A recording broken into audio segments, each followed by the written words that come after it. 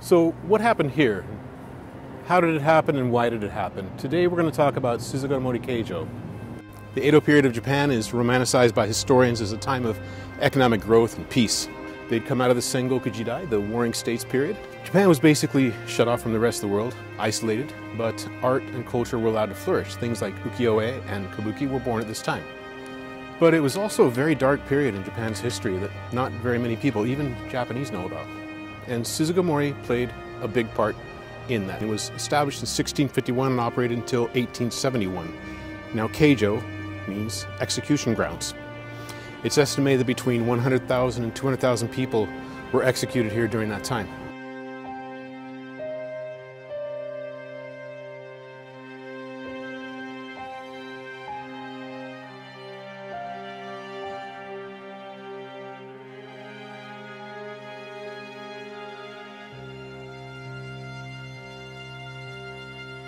So how was this carried out? How were the sentences carried out? Well, there was boiling to death, there was decapitation if you were lucky, and you saw the well there at Suzugamori. That well's been covered up because they used to use that. And on the Japanese sign it says they used it to wash the necks of the people who were decapitated. Actually, neck and head in Japanese, the word is kubi. When a person is, well, there's no other way to say it, but when a person gets decapitated, the Japanese say they have no neck, which is true. I mean, their neck has been cut, their head has been cut off, but they will say kubi ga nai. And when somebody gets fired, they say kubi ni naru. So on the little sign there, it says that they use the well to wash the necks of the decapitated.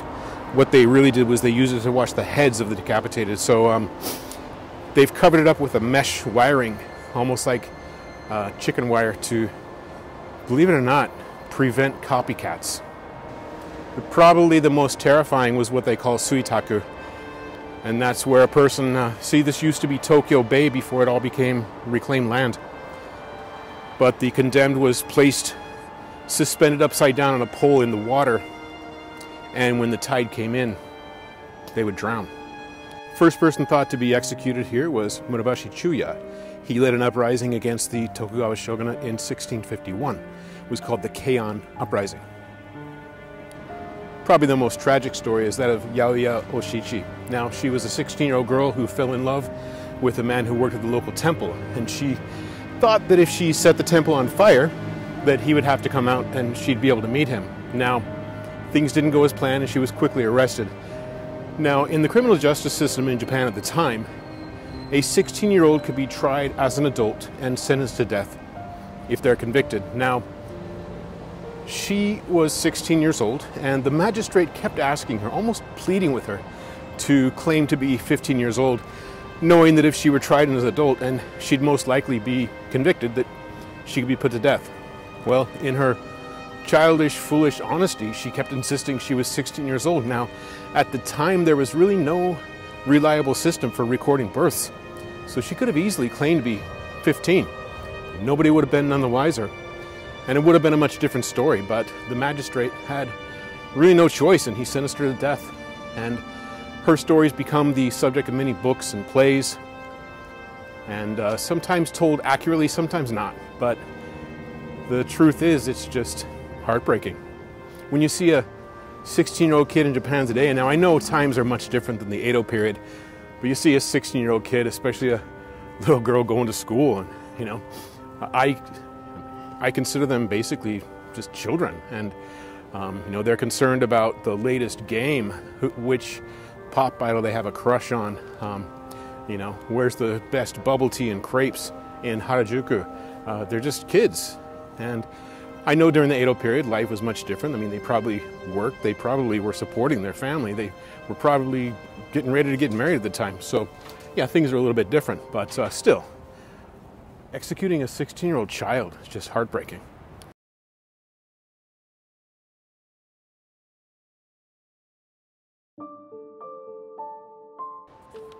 So why this place? Why Suzugamori?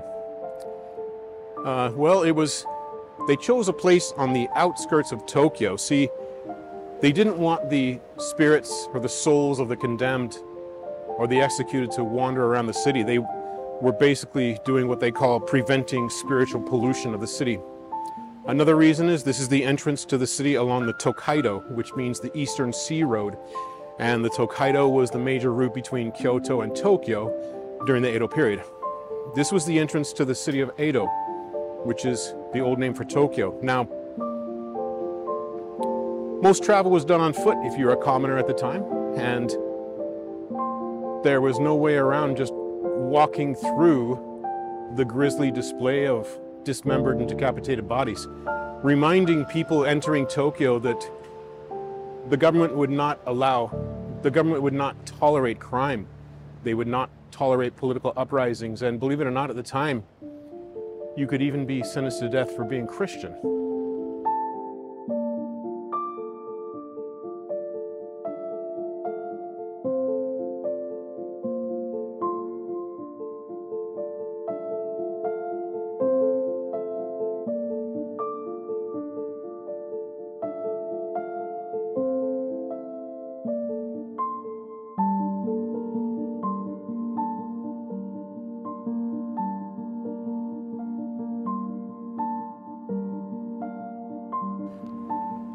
Now, these are just rumors for what it's worth, but residents in this area say that there are more traffic accidents on this road than other roads in Tokyo. And people who don't even know that the execution ground is here say they've had an unexplained chill when coming by here by train or by car.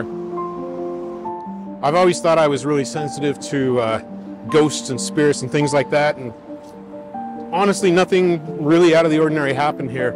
But I mean, I didn't get any strange feelings or goosebumps or anything, but two kind of unexpected things did happen. And for what it's worth, I was just reading the script here about Suzugamori, and right when I read the word execution, there was a young woman walking past me, and her dog started barking at me.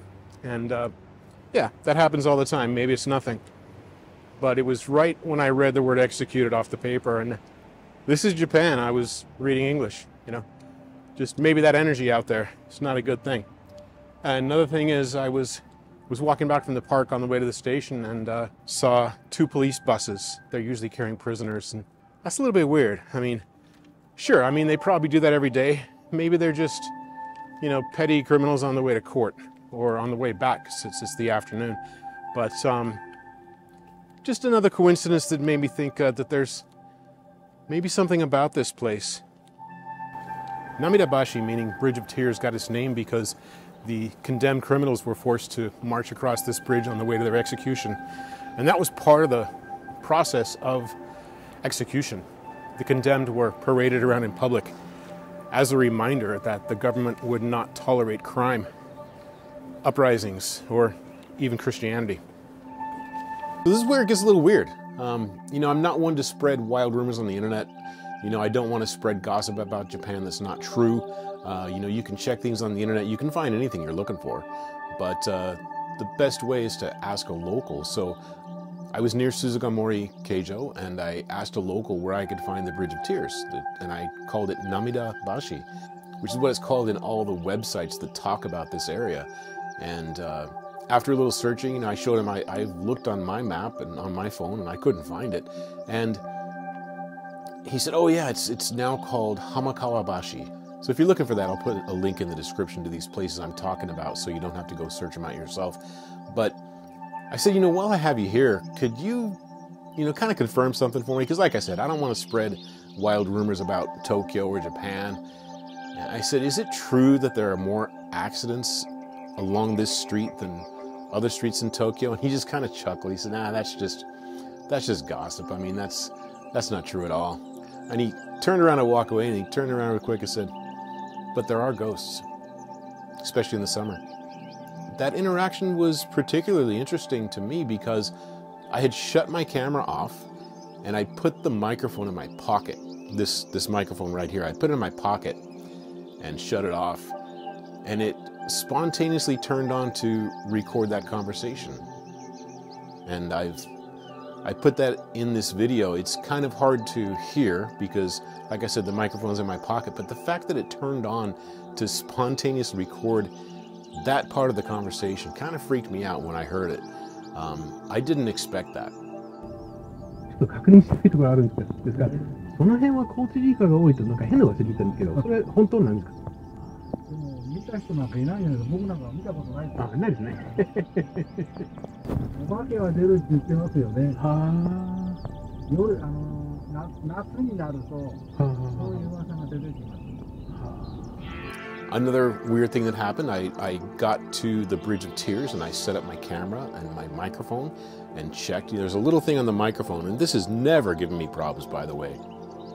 The weird thing is I was checking the microphone, the receiver, and the LED's moving up and down telling me it's receiving audio. And I get home and it's right at the point on the Bridge of Tears where I was talking about what it must have been like to walk across that bridge for those condemned. Excuse me. And I got to the point where I was talking about what it must have been like for the condemned people to walk across the Bridge of Tears and how it must have felt, you know, knowing that you're going to die. And my microphone just stopped working.